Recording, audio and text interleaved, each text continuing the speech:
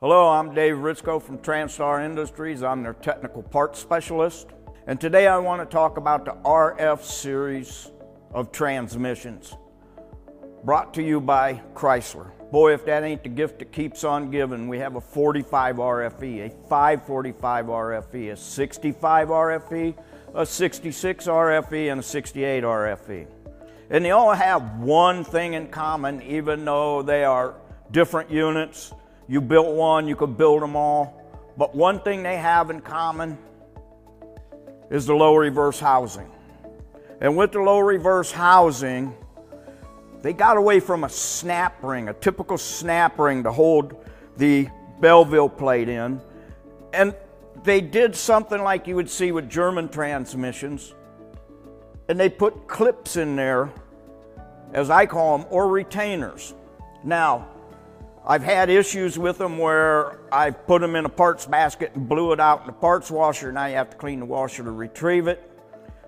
If you have a piston that sticks up and it clamps the bevel plate against this, you're going to play heck getting it out, and it's a bear. And then there are days you just have bad days, and they come out looking all bent up like that. And again, you're not going to straighten it out.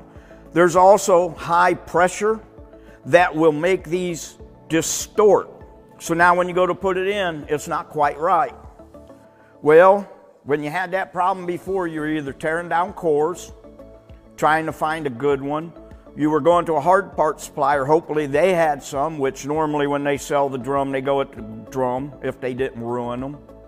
Or you were buying one of several Chrysler OEM kits. They were in friction kits, overhaul kits, different type of rebuild kits, just to get the clips.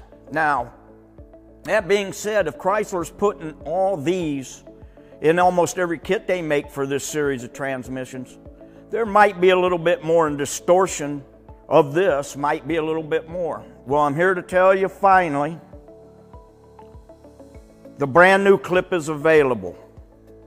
It would be Transtar's part number D72987. You can buy one, you can buy 10, you can buy as many as you want. This is probably not a bad idea if you're in Chrysler country or truck country where you're seeing a lot of these units, to stock a few of these on the shelf. That way, on a Friday evening, Saturday morning when you're working and you find out that maybe your teardown guy distorted it like that when I was having a bad day taking this one out, or you simply lost it, or you got a drum that you already robbed you need. So again, Transtar part number D72987. No more buying expensive kits just to get a clip or two. And you can check this out on transcend.us. You can visit our webpage at transtar1.com, or as always, you can always contact your sales rep. Thank you for watching.